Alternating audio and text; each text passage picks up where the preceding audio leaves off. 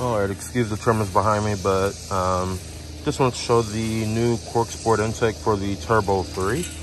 I know I said I was supposed to be doing the review on the springs first, but I'm doing this first.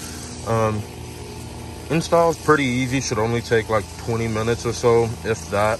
All you do is take the 2 screws off and remove the mass airflow off the OEM intake. You pull that out. You undo, or you remove these 2 bolts. Sorry, my other hand is holding up the hood. Remove that one and that one because it has like ducting to suck in cold air. And then you remove the clamp to take it off the turbo inlet. Whole thing pulls out. There's these two grommets right here. You just pull up on them, they come out. You actually remove those off of the OEM intake and put them onto this. From there, you just basically put it all together for this. You install this bracket using the bolts, you install the mass airflow sensor using the bolts that they give, and you just kind of throw it on there. All right, so I will leave the windows up this whole time just because I don't want to ruin the audio, but it is louder in person. The cold start is a little bit different. It's not too different, but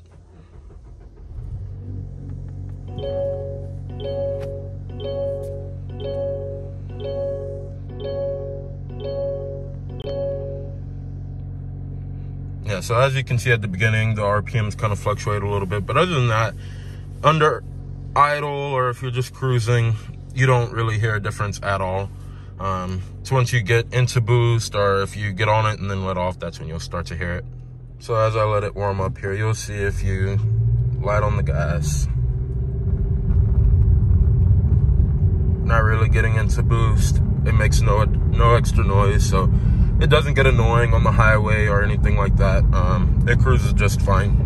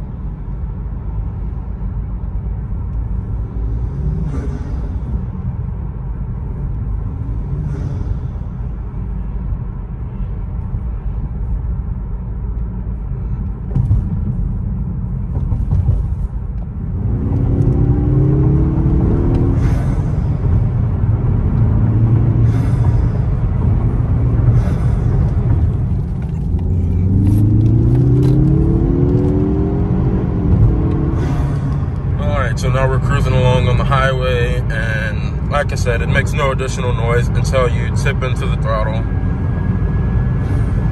Then you can hear it spool up the turbo. If you let off, you can hear the wastegate. But other than that, if I had the radio on, you wouldn't notice it at all.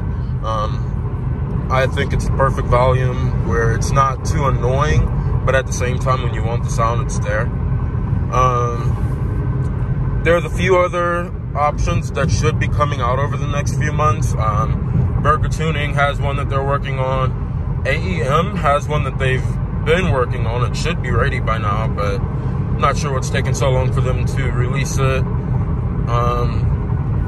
Other than that, issues I've had with it, of course, the JB4 MAF connection is kind of janky at the moment, so most people are having issues with it, even on the stock intake. But once I got it cut down a little bit more and forced it in, I even put a zip tie on it to make sure it doesn't come loose. After that, I haven't had a single issue. It hasn't thrown a check engine light or anything. What else? I I do prefer that the factory system is a cold air intake, whereas this one is a short ram intake, so the filter is just sitting in the hot engine bay.